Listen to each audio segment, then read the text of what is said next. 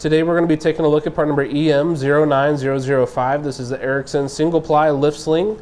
It's going to have the looped ends on each side. These are going to give you about 5.5 inches of opening space. The loop ends are nice. They're going to be designed that way you can easily fit your application. This is a single-ply construction. The strap dimensions, that's going to give us a width of about 1 inch with an overall length of about 4 feet. It's going to offer safe working load limits according to your application. So there's numerous ways to attach this to your application in order to lift it. You can do the basket style, which is where you wrap this around numerous times, put the ends together, place the hook through, and then lift it. That's going to give you a safe working load limit of about 2,400 pounds.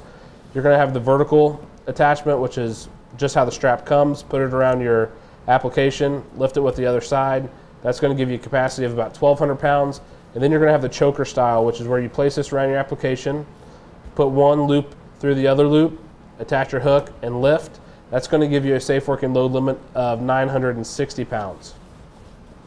But it's a nice construction. It seems very strong, durable, heavy duty stitching right here on the connection points where the loop end closes, and that's going to double up the fabric there.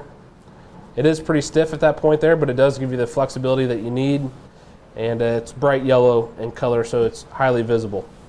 That's going to do it for our review of part number EM09005. This is the Erickson Single-Ply Lift Sling.